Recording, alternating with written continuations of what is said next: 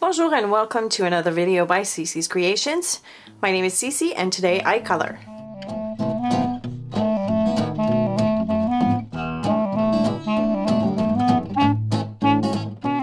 In my last coloring video I showed this stamped image that I had colored and asked you to guess what type of media I used. Well, most of you have guessed that it was done on watercolor paper, but nobody was able to identify the media. Here's what I used. Water-based markers, the Dove blender, and Stampin' Up's blender pens. Now, why did I use that type of coloring? Well, I wanted to find a way to achieve cool highlights and shadows with water-based markers because I realized that I have a good collection of these markers, as many of you may have. Also, not everyone has access to Copic markers for whatever reason, and one of my goals this year is to use a lot of what I have on hand, and my poor water-based markers didn't get a lot of love in, so hence this tutorial. Let's talk about the blender pen or markers. The Dove blender pen is great for two reasons. It is refillable and the tips are replaceable. One thing that I noticed, however, is the Dove blender pen breaks down the pigment of your markers quite a bit. It also leaves a sticky residue on your image, but it disappears when it's completely dry, so that's not an issue. As for the Stampin' Up blender pens, well, they come in sets of 3s and blends just as well, but it retains a lot more of the pigment of your markers. However, they are not refillable. Another marker that I've experimented with is a Tombow N00, which is not identified as being a blender, but it works beautifully with Tombow markers. I don't have a lot of those markers, so that's why I'm going to go with the Dove and the Stampin' Up blenders. I've also noticed that the weight of the watercolor paper that I use has an impact on the blending. I have in my stash a 90-pound weight and the 140-pound weight watercolor paper. Now, I do prefer the 90-pound weight just because the finished blending looks a lot smoother. However, I was able to achieve some interesting textures with the 140-pound weight, so it all depends on what you're looking for. Another thing that I should mention is that when you use this technique, it is wise to work in small sections at a time. This is very important. And while I was trying out my different markers, I also realized that it is best to prep your paper by scribbling with your blender pen one section at a time again before you even start adding your lightest color. I think what it does is that it seals the paper a bit, if that makes any sense. When you add the color right onto the paper without prepping with the blender, the ink gets absorbed because the paper is so porous, and then the blending becomes almost impossible. Now, I will admit that this technique is not easy. It truly is not, but it is achievable with practice, and you get to use your water-based markers, so that's a good deal. Before I get to coloring, I wanted to show you two swatches I made using the two different kinds of paper I have, and I found that this was very useful to me. So you might want to do that yourself, experimenting with the different markers you have and the blenders. Another thing I needed to mention is the type of ink you use to stamp your image. Usually when I stamp for coloring, I use the Memento Tuxedo Black ink, which is water resistant. However, you see here a sample I used to scribble on and to clean my blenders, and if I zoom in close, you'll see that the ink has migrated or bled. And that is even after I use my heat tool to set it. So my suggestion is that you use StazOn ink for this type of blending technique. So at this point, I think what I'm going to do is make two samples, one with the 90-pound and one with the 40-pound watercolor paper, and I will show you the difference. The other thing also that I think I'm going to do, and I'll refer back to my chart here, I'm going to use the Dove blender pen for most of my coloring. If I feel that it needs more darker values on the coloring, I'm going to go back with my Stampin' Up blender pen over top of the Dove blender blending that I did on my images, if that all makes sense. But I think it will come even clearer once I start coloring and you guys can see how my blenders and markers react. With all this said, let's get coloring now. This is a 90-pound weight, and I think I'm going to start with her hat. I'm just going to cover my surface with the blender. I'm using the Dove blender pen. So I'm just going to cover the hat, or half of the hat. Let's just do this. Let's just do half of her hat. And then I'm going to use 4 different kinds of markers for this. I'm going to use the Vanilla Cream. This one is from Close to My Heart. I didn't have an equivalent in my Stampin' Up! Stash. My second color will be Creamy Caramel, Close to Cocoa, and Early Espresso. I've already laid down a coat of my blender pen, and as you can see, it's shiny. This is proper to the Dove blender pen, not the other ones. I haven't seen it with the other ones. And I'm going to use my Vanilla Cream and cover most of the area where I've gone in with the Dove blender. Got little floofies here, sorry about that. Gonna give it a good coloring, and I'll smooth out some of these areas just to erase the marks. And now I'm gonna go with my Creamy Caramel, and I want to give the illusion that there's a kink in here in the hat. So I'm just going to lay down the darkest, not the darkest, but a little bit darker color here, and blend it out. And as you can see, I barely touch the paper. It really, that's one of the things that I like about the Dove blender pen, is that it really blends smoothly. It blends a lot, but it does blend smoothly. Now, as usual, I have a scratch piece of paper so that I can remove the excess color. And now I think I'm going to uncap my 2 darkest colors, just so that I can go quickly about it. And I'm not sure if I need to lay down another coat of blender pen, but I just did. We'll see how that reacts.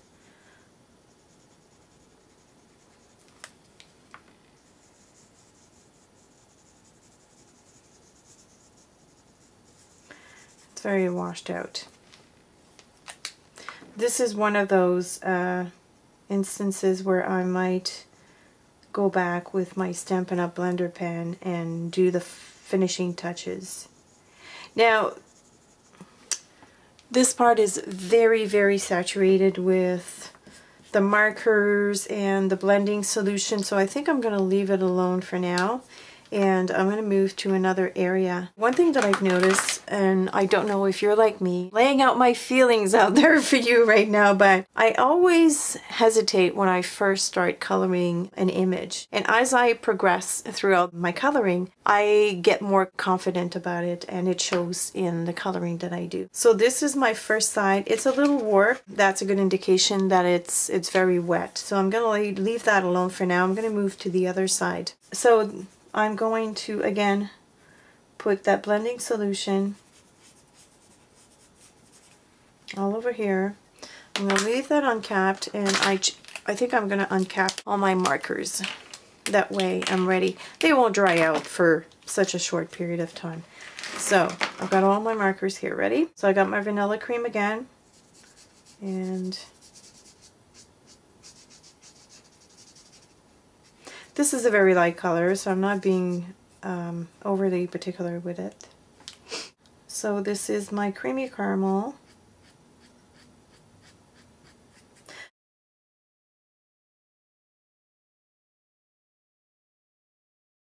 Now we're moving on to Close to Cocoa, and I'm not going to put as much, although it seems to be blending quite a lot. Yeah. Alright, now the other thing I forgot to mention is when you lay down your color, the first color obviously is going to be all over, unless you want to leave a white space like I did here. Then the second color, you'll not go as far as your first color, and when you blend, you won't blend from the beginning here. You're going to catch here. I'll do another layer just to show you. So this is my Close to Cocoa, yeah. And I'm not going to go here to blend it out. I'm just going to catch the edge and bring it slowly back up. I don't think the flicking motion works with watercolor paper and water-based marker. I think you do need to go in circular motion, which is something I'm not used to, because when I do Copic coloring, I do need, I do the flicking motion as well in my blending. So this is my dark value. It's early espresso, and I just kind of dab it or tap it on my paper. And I also dabbed with my blender pen. Now, again, this is very saturated.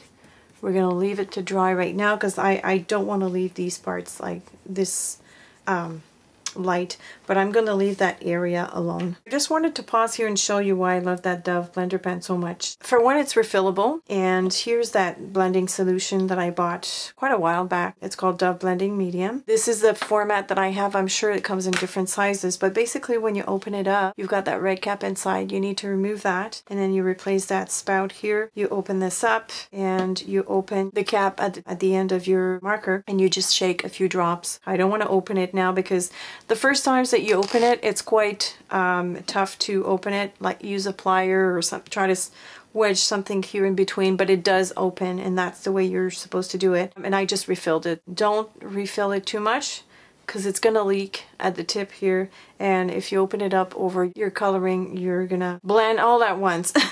Yeah. I speak from experience. These are the tips, so that's the second reason why I like it so much. These tips here are replaceable. You just take a pliers or whatever, and then you just pull on it. There's the tip. Replace it by another by just pushing that in. And there you go. Obviously, allow some time for the liquid to get to the tip.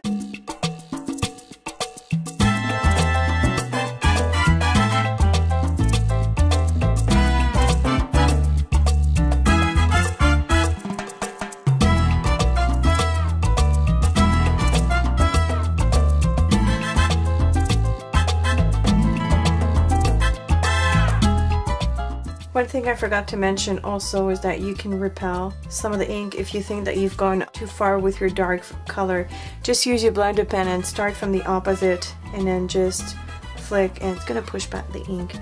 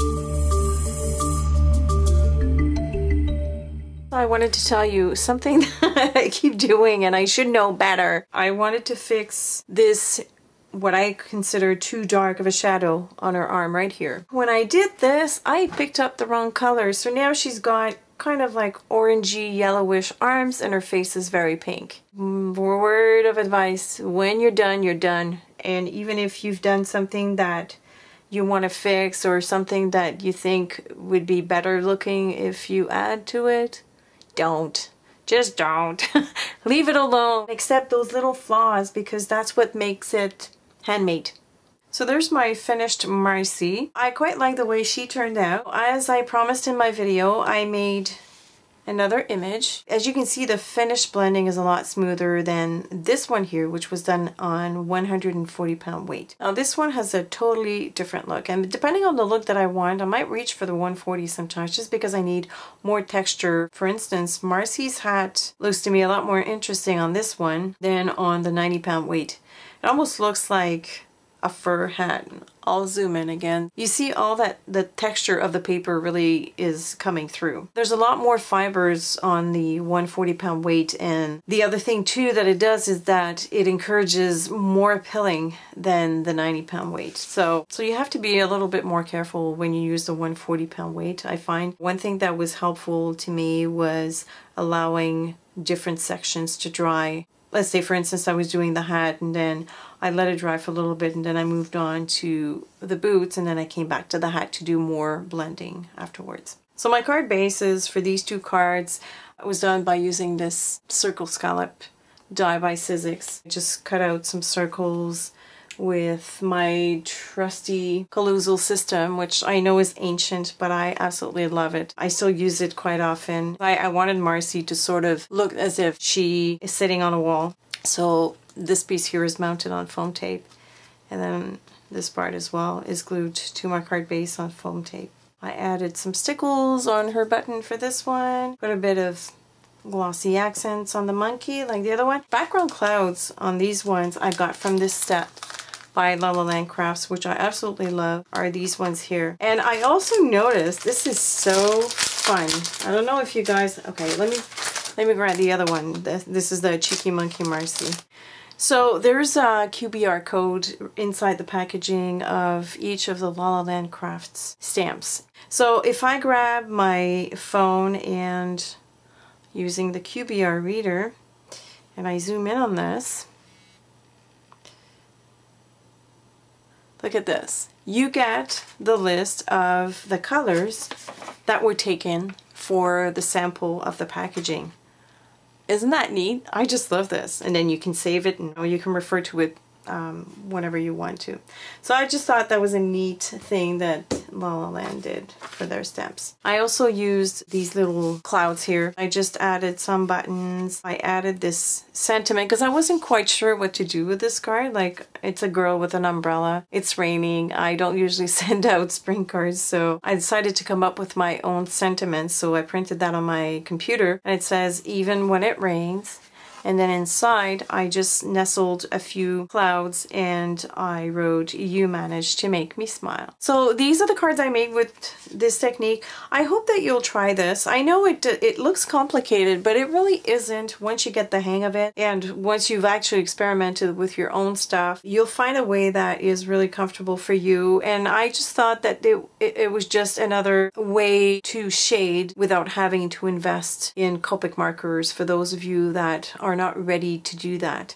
So I thank you for watching. As usual, if you have any comments or questions, leave them in the comments section below, and I will see you soon. Bye!